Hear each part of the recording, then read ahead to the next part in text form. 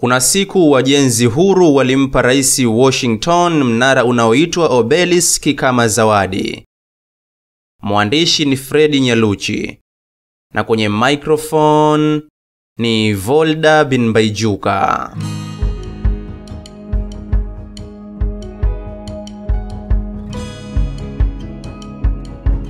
Taasisi ya Club of Rome ilianzishwa mwezi Julai mwaka 1968. Baada ya viongozi wa mataifa 10 kukutana mjini Roma. Taasisi hii inadai kuwa na suluhisho la kuleta amani na mafanikio duniani kote. Taasisi ya Club of Rome ilipewa jukumu la kuunda majimbo 10 ili kuunganisha dunia nzima. Tusishangae uchaguzi uliopita karibu asilimia kubwa ya wagombea viti mbalimbali wakiingiza hoja ya kuanzisha majimbo badala ya hii mikoa nchini Tanzania. Hizo ndizo jitihada za taasisi ya Club of Rome. Tafiti na suluhisho za mataifa ya ulimwengu zinazofanywa na taasisi ya Club of Rome huchapishwa kwa siri sana na kupelekwa kwa viongozi wa mataifa yenye nguvu kubwa duniani kwa ajili ya utekelezwaji. Septemba 17 mwaka 1973, taasisi ya Club of Rome ilitoa ripoti yake iliyokuwa na kichwa cha habari kisemacho Regionalized and Adaptive Model of the Global World System, kumaanisha mpangilio na mfumo wa ulimwengu. Ripoti hiyo ilieleza kwamba taasisi ya Club of Rome imeugawa ulimwengu wote kwenye majimbo 10 yaliyopewa majina ya 10 Kingdoms, yani falme 10. Mgawanyo wa falme 10 ni kama ifuatavyo, yani USMCA. Itakumbukwa kwamba miaka iliyopita viongozi wa mataifa hayo matatu walivunja kile kilichokuwa kinaitwa NAFTA, yani North America Free Trade Agreement, na kuunda umoja wao unaojulikana sasa kama USMCA, United States, Mexico and Canada. Wakati muungano wa NAFTA ulitangazwa Januari 1 mwaka 1994, muungano mpya wa USMCA ulitangazwa na Rais Trump Oktoba 1 mwaka 2018. Sio kwa bahati mbaya kwamba NAFTA ilitangazwa Januari 1 na USMCA utangazwa Oktoba 1, bali ni kwa sababu ya matumizi ya namba 11. Ieleweke kuwa wajenzi huru wanaamini kupatikana kwa mafanikio yao ikiwa wataweza kutumia nambari takatifu, ambapo namba 3, 6, 9, 11 na 13 ndizo namba za msingi, yani primary numbers, na zina nguvu kubwa sana.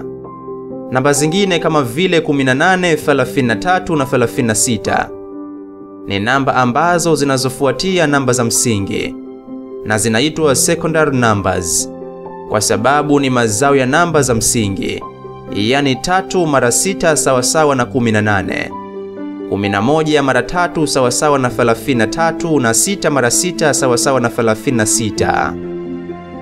Namba 666 ndiyo namba yenye nguvu kubwa zaidi kwa sababu ni zao la nambari 36 ambayo ni kubwa katika namba takatifu. Sasa tujiulize, kwa nini kutoka NAFTA hadi USMCA? Kwa kifupi ni kwa sababu ya kuimarisha zaidi ufalme namba 1 au jimbo namba 1. Taasisi ya Club of Rome ikapanga pia pawepo na jimbo la pili ambalo linaitwa European Union, yani Umoja wa Ulaya.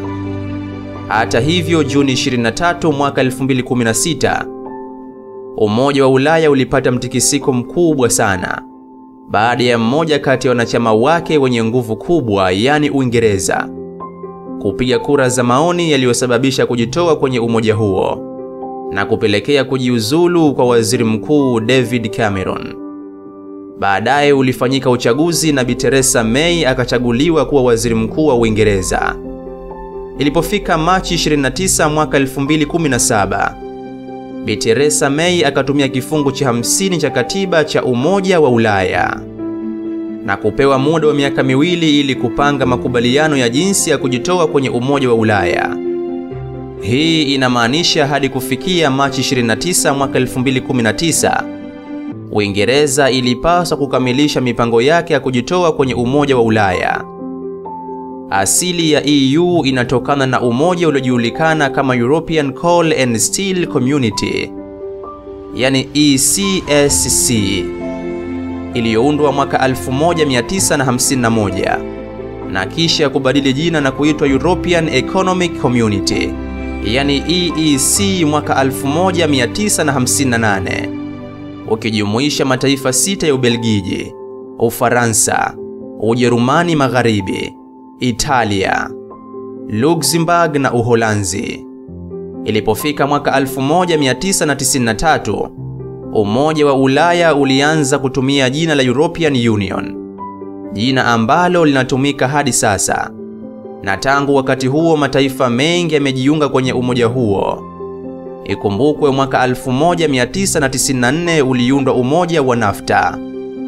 Na ilipofika mwaka 2018, NAFTA imebadilishwa jina na kuitwa USMCA. Haikuwa kazi ndogo kufikia mabadiliko haya.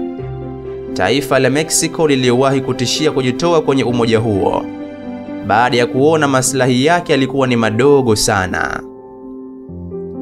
Wajenzi huru hutumia kanuni ya kwanza inayosema order out of chaos, yani kupanga utaratibu kutokana na machafuko. Kwa kutumia kanuni hii, wajenzi huru huanzisha machafuko ya ndani kwa ndani, huku wakiwa wameshapanga suluhisho ambalo hutekeleza ajenda zao. Wakati viongozi wengi wanasisitiza umoja, Uingereza imejitoa kwenye EU ili kulazimisha mabadiliko ndani ya umoja huo.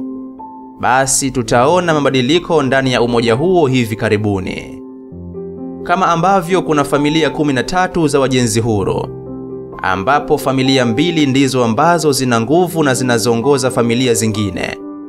Kadhalika majimbo haya mawili ndiyo yenye nguvu kubwa sana, na pia yanaongoza majimbo 8 yaliyosalia. Ndani ya majimbo haya mawili tunapata miji mikubwa 3 ambayo ina sifa zinazofanana. Wengine wameipatia jina miji hii la Trinity of Babylon. Ndiyo miji ambayo inatawala dunia nzima kiuchumi, kijeshi na kidini. Miji hii ni London, District of Columbia, Washington DC na Vatican. Tunahitaji kujua kwamba ulimwengu unatawaliwa tofauti kabisa na wengi ambavyo wanajua. Waziri mkuu wa zamani wa Uingereza Benjamin Disraeli aliwahi kusema, "The world is governed by different personages, from what is imagined by those who are not behind the scenes." Akimaanisha kwamba ulimwengu unatawaliwa na watu tofauti kabisa na wale ambao wanadhaniwa na wale walio nyuma ya pazia. Katikati ya miji hii 3 kuna alama ya mnara ujulikanao kama Obelisk. Mjini London mnara huu unajulikana pia kwa jina la Cleopatra's Needle. Mnara huu ulichukuliwa kutoka nchini Misri mwaka 1878 wakati wa utawala wa Malkia Victoria. Awali mnara huu ulikuwa kwenye mji wa On, au kwa jina lingine Heliopolis, yani City of the Sun, au mji wa jua uliopo nchini Misri. Na huko Washington DC mnara huu ulijulikana kwa jina la The Washington Monument, ukiwa umetolewa kama zawadi kwa Rais George Washington kutoka kwenye lodge ya Freemasons inayoitwa Freemasons Grand Lodge of the District of the Columbia mwaka 1848. Kwa Vatican mnara huu umejengwa katika St. Peter's Square na ulifikishwa mahali hapo kutoka Misri mwaka 1586. Hii inamaanisha kwamba kati ya minara ya London na Washington DC, mnara wa Vatican ndio wa siku nyingi zaidi. Katikati ya mnara wa St. Peter's Square kuna alama 2 pale. Alama hizi zinajulikana kama occult symbolism. Sasa ambacho tunapaswa kufahamu kuhusu City of London ni kwamba mji huu ulianzishwa na Warumi miaka 2000 iliyopita baada ya kuingia Great Britain. Miaka 1000 baadaye, Mfalme William wa III aliupatia City of London hadhi ya kujitawala mwaka 1694, akiwaruhusu wakazi wa mji huo kujitawala kwa sababu walikuwa wanamtambua kama mfalme.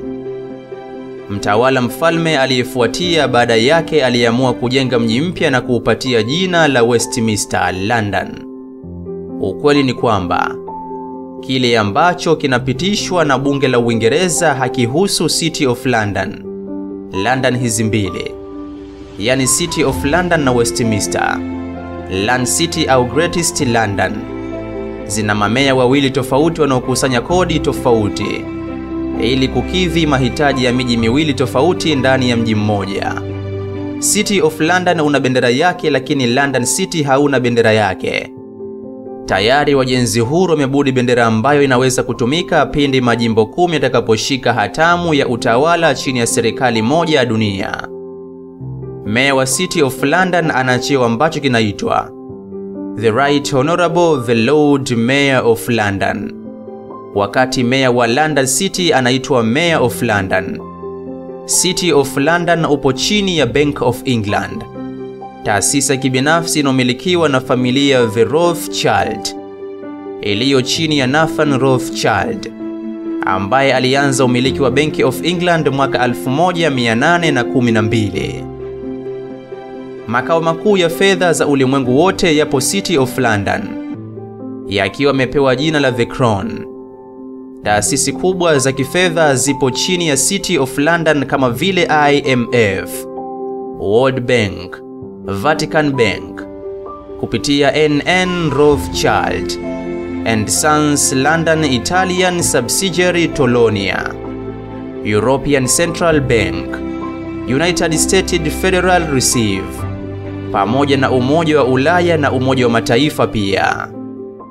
Itakumbukwa kwamba fedha ya Uingereza inayoitwa pound imepewa jina la sterling, kumaanisha ndiyo usukani wa fedha zote za dunia.